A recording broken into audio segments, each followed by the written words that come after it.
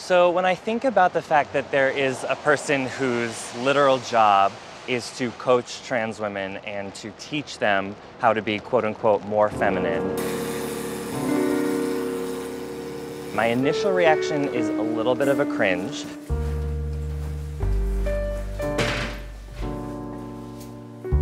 Yeah, I feel like the idea of a cis woman teaching trans women what it means to be a woman is kind of weird.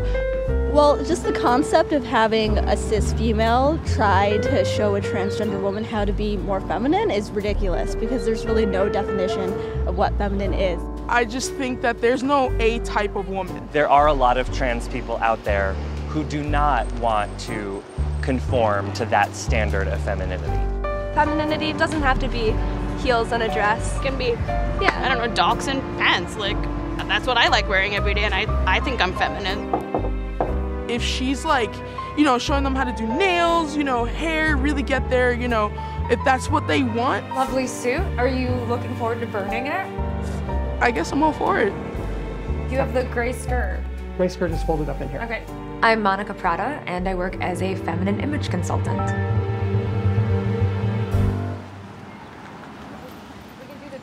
Sweater over Nouveau She is my business, and it's a business in which I help individuals who are transgender, transitioning, or exploring gender fluidity present their best feminine self. Or if you want to, you can do the really pretty wrap dress. It's like, whatever. I'm wearing a dress, so who cares? Yes. When I initially found out what Monica's job description was, the feminist in me was like, fuck that, man. What do you mean you're teaching people to be more feminine? Like, why?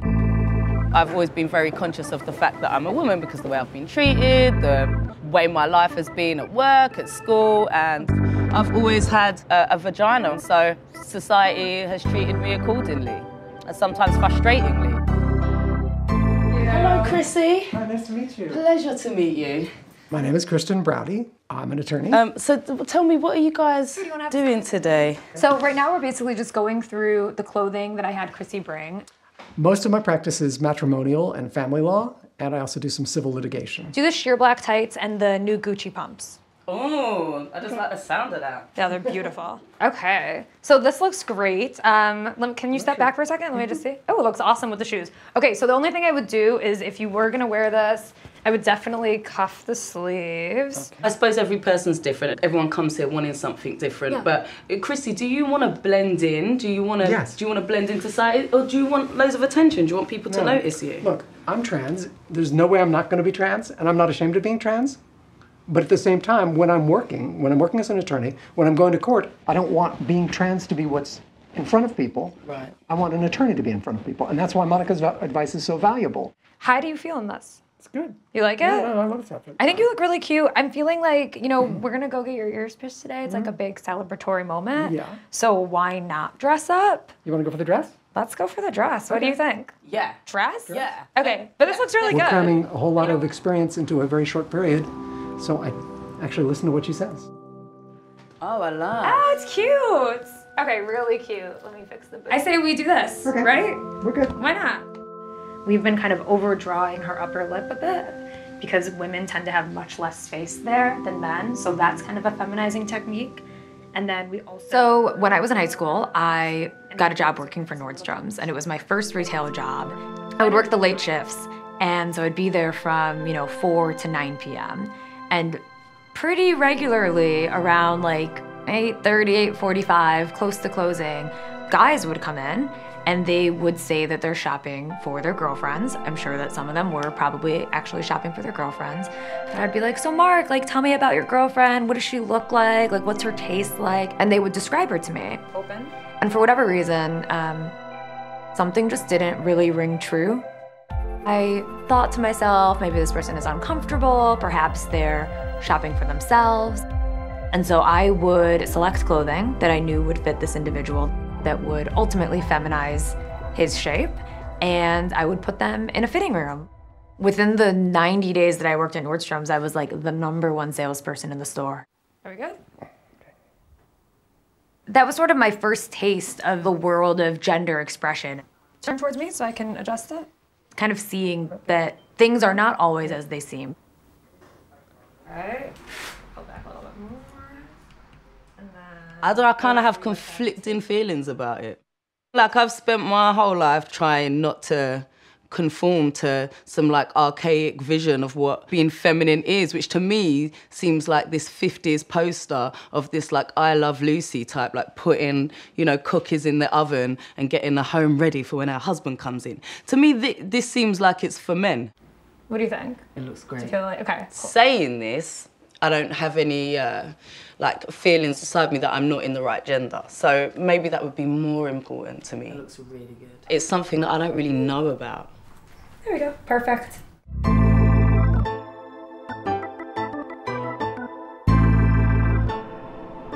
To have some degree of success in the professional world. I don't want to be a distraction, but before I started working with Monica, I would say that my view of femininity was limited. It didn't occur to me, ridiculous though it may seem, that at age 65 I had to dress differently than I did when I was 25. Great example of something that one should never wear. Yeah, that's pretty hideous. This is really good for like a Madonna party, you know? Yeah. Okay, my ex-girlfriend got me that. What year?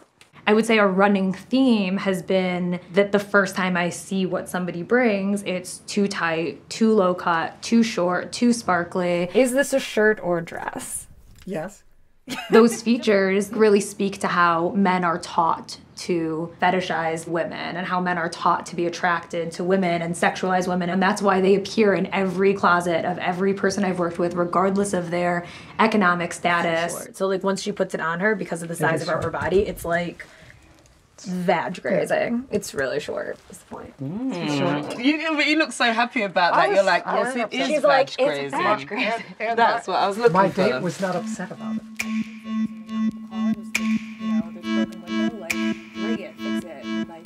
I think that a successful transition has a lot to do with wealth, sadly. Yes, my clients are affluent. My clients have been making money as well-educated, mostly white men for the vast majority of their lives.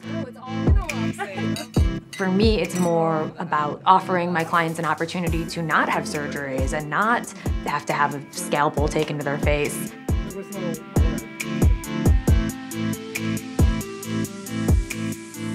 I'm Jeena, and this is Lorenzo, my little guy. Felix is my brother. He was born female biologically, and I was born male. And last summer, we both came out to each other, almost coincidentally, as trans.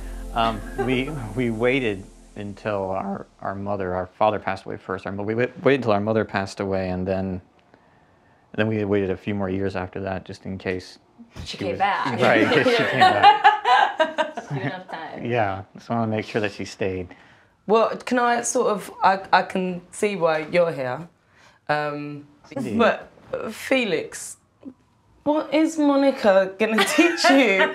I mean, can you tell me what it is about her service that you're needing? I mean, I feel like straight cis women probably have a lot to teach about masculinity, or at least what women look for in masculinity, especially. You can definitely see some trans people taking issue with trying to mimic heteronormative gender. It's something that I have often taken issue with myself, but also I want to be more masculine. So I have really conflicted feelings. What is your goal here? Is it that you want to go through society passing, or? Yeah, you know, passing is kind of a loaded term because it sounds like you're fooling somebody. And I'm not trying to fool anybody. Like, if someone wants to know if I'm a trans person, yes. As much as I'm weird about the word passing, it's also safer if people just assume that I have always been male. It's like, I'm not gonna get murdered that way. And I would like to live in a world where this was not the case. But while I do, I guess I need some like masculine armor to be like. Yeah. And I suppose there's that need to like go to the deli, get yourself a sandwich without it being some big political statement. Totally. I mean, not every trans person wants to be a trans warrior. You don't want to be a warrior all the time either. Sometimes you just want to. Sometimes you just want to go to the deli and get yourself a sandwich. Yeah, exactly. Hey. Nice. Great. Thanks. I really like this. How do you feel? Pretty good. Yeah. Very masculine, right? And like I look hulky in the shoulders. Yeah. These patches are really what does that. So putting like a bold pattern in the upper part of the body makes it look bigger. Looking good, standing up straight. I love it.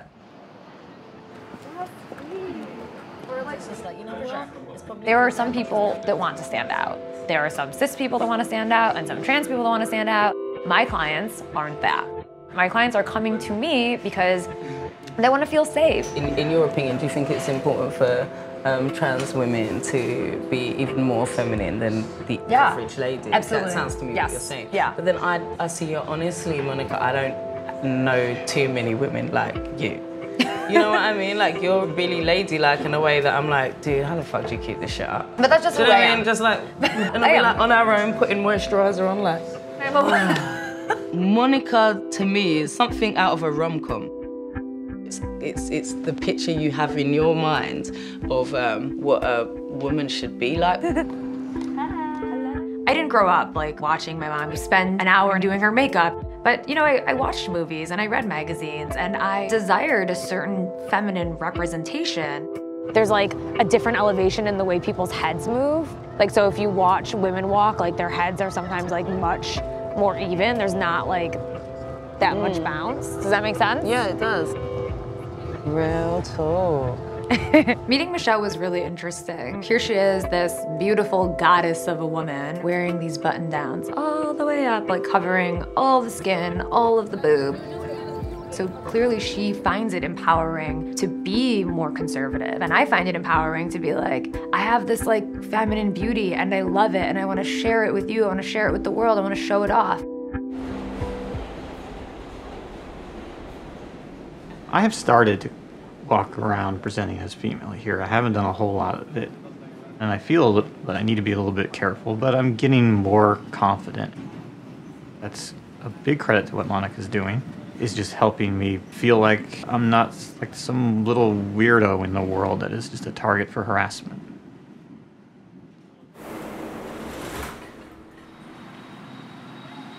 I have not seen my sister present as feminine yet, but I have noticed she does seem way happier. Also way more like fierce. See if I can actually put the forms inside of it, and that way you won't have to worry about these sticking to you at all. Any cis woman off the street may not be a good authority on that, but Monica has really done her homework and really like put in a lot of time with trans people and really taken a lot of careful effort in getting to know us. Do you mind if I adjust it? Okay. It looks really natural. Does it feel natural? It feels natural. Okay. And that's a really wonderful feeling when you're entrusting someone with things that you ordinarily wouldn't tell anybody about.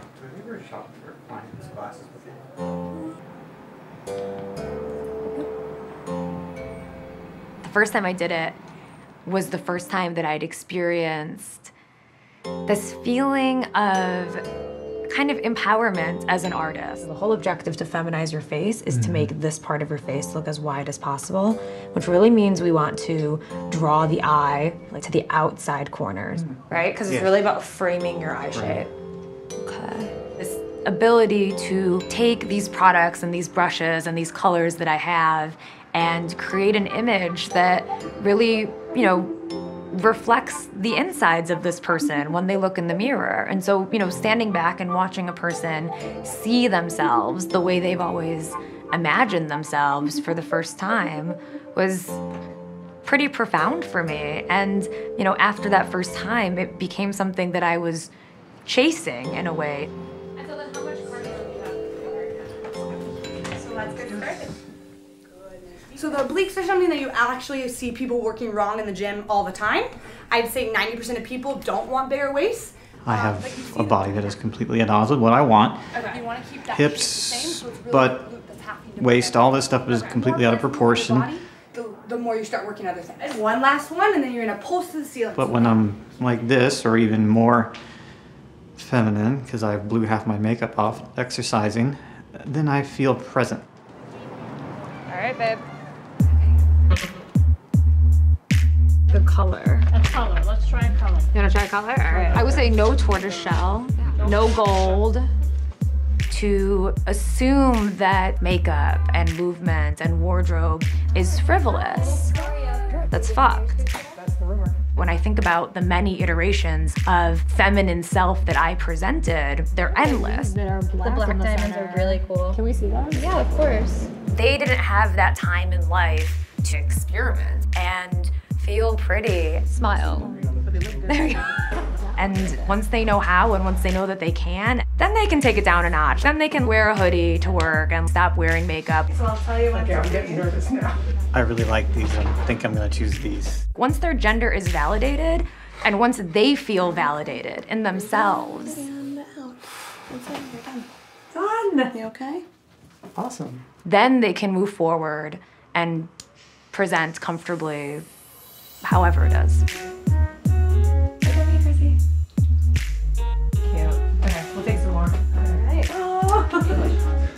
Wait until you see them. That's the next part. I'm losing it already. It's okay. You're not crying because it hurts, right? Not at all. Okay. There's, you know, a billion different types of people in the world. There's no right or better version. The fact that I've arrived in a community carving out a niche that I'm passionate about. I'm good, how are you? With a career where I get to empower people to live authentically, it's kind of beyond my wildest dreams. I'd want to part it like on the side or something. I feel like I have a lot of clients that would like this. And on them it would be just like a smidge shorter. Femininity is a personal choice. I affiliate with a certain style and a certain attitude. Oh my God, I'm my mom. I am kind of a high femme representation of what femininity is. Okay. This is good for my clients, though. If someone wants to wear a dress, like, let them wear a dress, you know? Just shave your legs first. This is my U-walk. I did not walk like that. Show me your walk. Let's see your this natural is my walk. Yeah, I want to see your walk. Okay, see, it's like very confident, it's very feminine. And so you'd be happy if one of your clients Yeah. walked like this? That's a great walk, yeah. Show me your walk. How do you walk? My regular walk.